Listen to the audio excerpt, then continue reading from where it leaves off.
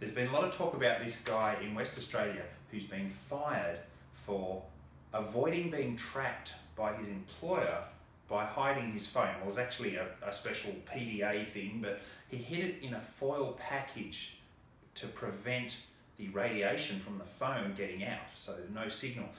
Called the Faraday Cage. So I've decided to try this out.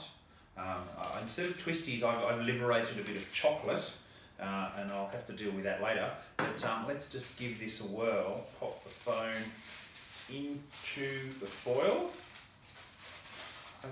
No bits of chocolate get stuck in the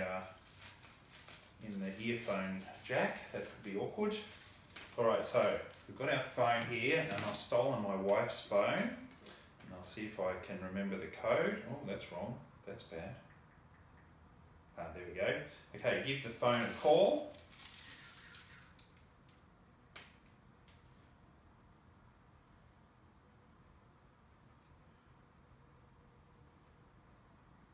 Nothing.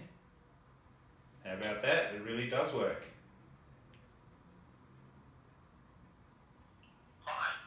Straight to voicemail.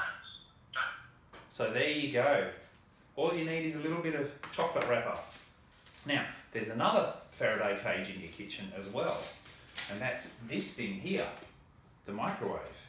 Now that is a Faraday cage. It's kind of operating in reverse because instead of stopping radiation getting in, it stops the microwaves from getting out. Same principle. So let's chuck this in here and give it another whirl. It's a good way of testing if your microwave is leaking. Okay, here we go again.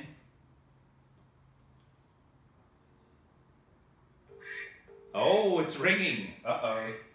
So what does that tell us?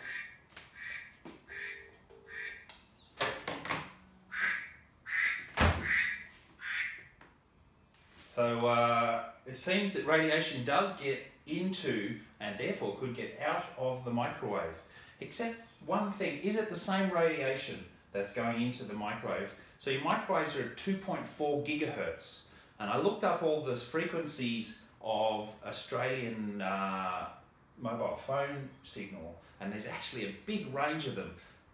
The highest frequencies is around 2.6 gigahertz, so they would have a shorter wavelength than microwaves, but some of them have longer, so they're down to 800 megahertz, I think.